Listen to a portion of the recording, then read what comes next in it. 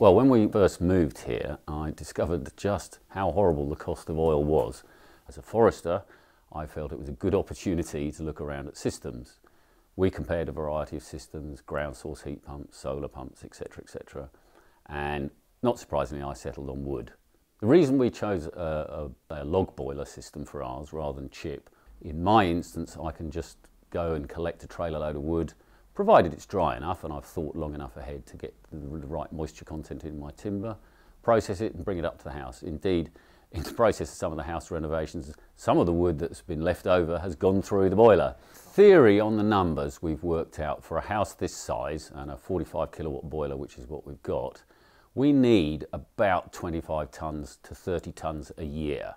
Now, that equates to about an articulated lorry load if you think about it in that form. A lot of people would say, oh, that's a lot of wood. It isn't really once you start splitting it up and using it. We use considerably more in the winter than the summer for obvious reasons, but because I have a separate area outside without the house, we can store that amount quite easily, and provided I've cut it and split it, well, probably 6 months ahead of time, I know it'll be dry enough. Obviously we keep it covered, we keep it up as much as possible, keep the rain off. One of the first things you buy when you own one of these is a moisture meter, and you can double check. The boilers are relatively forgiving, but they don't like soggy wood, that's for sure. In an ideal world, I like sort of 20% moisture content. I'm afraid some at 30 has sneaked in. Obviously there's a few logs that come off the bottom of the pile or might have been outside accidentally when the sheet's not been pulled over them. They go in a bit wetter at 30. The boiler can cope with it.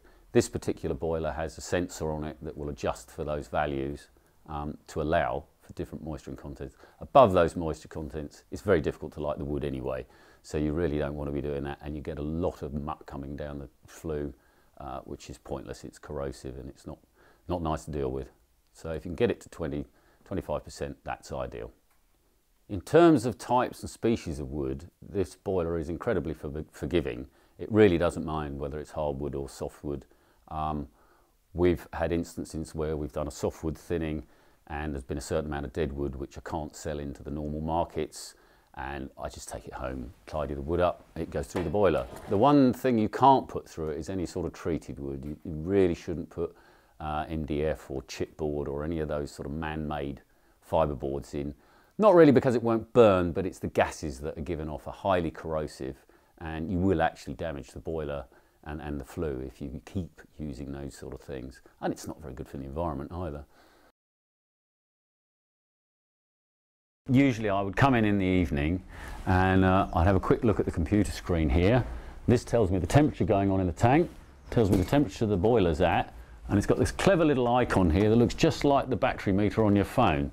When it's at 4 blips, no problem. When it's at 1, as it is now, I'm thinking I need to light the boiler. So away we go. I just open the door. You'll hear the fan start up. At that point, I'll switch the fan off because I don't want all the heat that's left going straight up the flue. We open this door and this one. The reason for the fan starting when I open the door is if there's any fire or light or smoke in here, it's sucked into this vent, ensuring that you don't get any fumes coming out into the house or smoke or soot, etc. So this is really where it's all happening. The gases and flames are shooting down from the wood through a slot into this chamber. They're swirling around, coming out here, back down through this. So superheating all this mass of fire brick and the steel around it. The gases then go up the heat exchanger pipes at the back and out through the flue.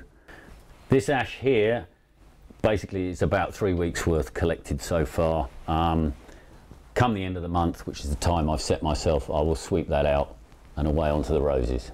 So every time we come to light the boiler, one of the little duties you have to learn is to give it a clean, and you just give that a waggle.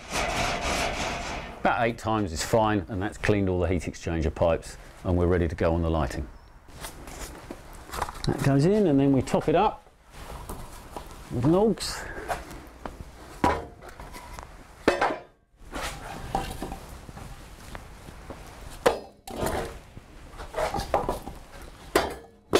Do this.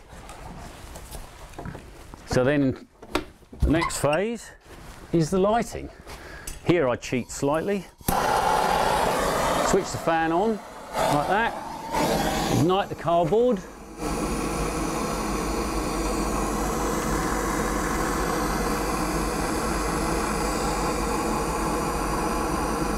You learn quite quickly which cardboard burns best, actually.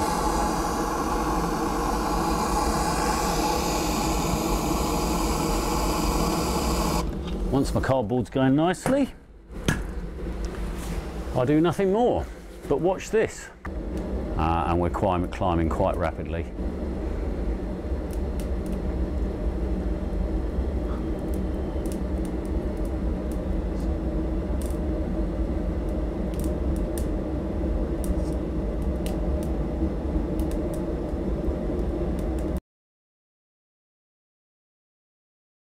This is the old oil boiler that we've kept so that if there's a sudden drop in temperature or we go away on holiday, there is a backup to provide a bit of heat. The wood boiler controls that oil. This is the very large expansion tank that we need to act for this accumulator tank. Obviously, because of rising pressures or reducing pressures with the heating and cooling of the water, you need a large, oversized expansion tank. In the case of this particular domestic hot water tank, we got a twin coil one put in. It does any heat source plus solar. But my plumber was quite ingenious in the loop the whole system through, so all the heat goes through twice. This means we get twice as fast recovery on heat, and I've watched this rise 20 degrees in 20 minutes, which is pretty amazing for a system like this. Small accumulator tank, absolutely standard in virtually every house that has a high pressure water system. This is a very clever distribution manifold. With the aid of the computer in the boiler, we have a circuit for downstairs heating, a circuit for upstairs heating, and a hot water circuit. Everyone's got a hot water circuit, so don't be frightened by that section. Everyone's got a hot water circuit for their radiators. It's just we have two, one for upstairs, one for downstairs. The computer is controlling, through these valves, how much heat it needs to let in to get the house to the temperature we want. No more, no less. The first 6 months that we owned this system with our house, we kept thinking, shouldn't we be turning the heating up or down or moving or doing something? But it does it so seamlessly, there's no need. One of the keys to efficiency with this particular wood boiler system is you need to have an accumulator tank. This is actually your heat battery. That chucks out an awful lot of heat over a period of about 4 hours, some of which is contained with its own bodywork, but it puts that heat into this 2,500 litres of boiling hot water here, well, 90 degrees centigrade. That then stores your heat, which is slowly distributed around as it's required. In terms of the costs of the system, it's a bit like buying a car. You can buy a Mini or you can buy a Rolls Royce, and prices are very much reflected in this. We could have spent half, exactly half, what we've spent on our boiler, our accumulator tank and the distribution system. However, I figured with a lifespan of 20, 25 years, I'm going to be over 70 and I wanted the system that's going to be as easy for me to use then as it is now. So we went for the slightly more expensive one in terms of the cleaning is very simple, the servicing is very simple. It's highly efficient. By spending a bit more, you gain quite a bit in efficiency and cleanliness. Having been through the figures, we realised it was going to cost us around double to install this system over a conventional system with the plumbing. On the other hand, the potential savings in fuel costs were massive. On top of this, there's the benefit of the renewable heat incentive, which is in the domestic situation hopefully coming in soon, and this will definitely lead to positive payback over the next, originally 20 years, they're talking about 7 years now, but it will be a positive payback in return for our investment in green energy. In this particular installation, the system is heating the large accumulator tank behind us. That's where all the heat goes. That in turn is then distributed and chosen by the machine as to whether it goes to the upstairs heating, downstairs heating, or the domestic hot water circuit. It works all those figures out and decides which bit needs which amount of heat, and thereby is most efficient in use of its heat. It was a 2-day installation, which basically on the first day was a case of putting together certain parts, positioning them, and the plumber doing his connections. The electrician came the next day along with a boiler engineer who did the final connections and then tested the system to prove that it was up and functioning.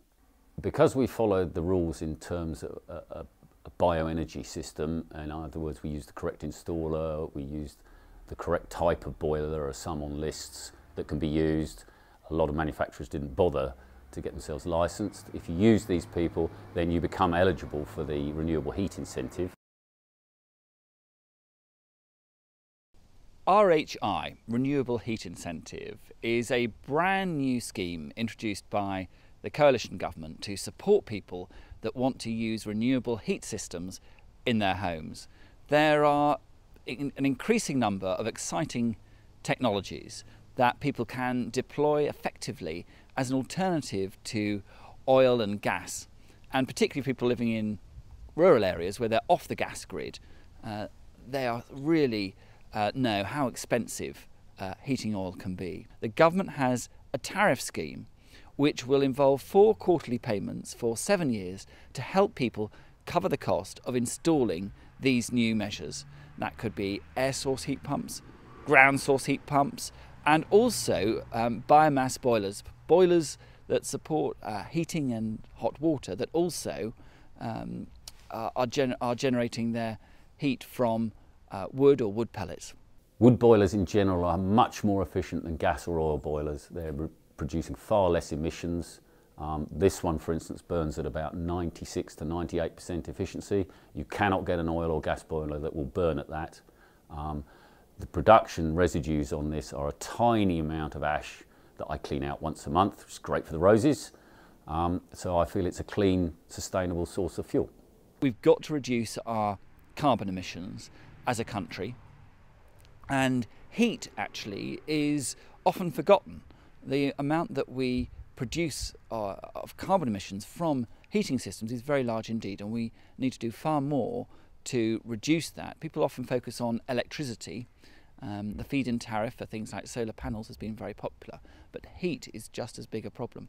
So we're taking this next step to encourage people by giving them tariff payments. The major benefit for me with this system is I'm actually growing my own fuel. Because of the nature of our work as forestry contractors, obviously we do have access to a lot of wood from outside. In the wider domestic market with this sort of boiler, I perceive there'll be a lot of people who would be interested in the fact that they can grow or can source the wood locally, I should say, in that there are an awful lot of undermanaged woodlands in the southeast of England particularly. There's plenty of undermanaged woodlands in most of England actually, which are desperate for a market. This sort of market would help people like myself as a forestry contractor, and I feel the householder would have access to a more economical fuel source potentially, and he could enter long-term agreements with a supplier who would ensure the quality. So it makes sense for people living in rural areas like East Sussex to take advantage of this. Now, East Sussex is historically one of the most wooded areas in England. It's got a beautiful landscape, but all of this woodland and these coppices actually benefit from being actively managed. People have got very familiar with farmers markets, buying local, thinking about seasonal local produce, thinking about food miles. We want to encourage people to think about local energy markets, buying local energy, particularly if it's coppiced, from local suppliers. Even better if you've got access to timber yourself that you can use and fell sustainably and coppice. East Sussex was built on coppicing. We could see a wonderful renaissance here in the 21st century.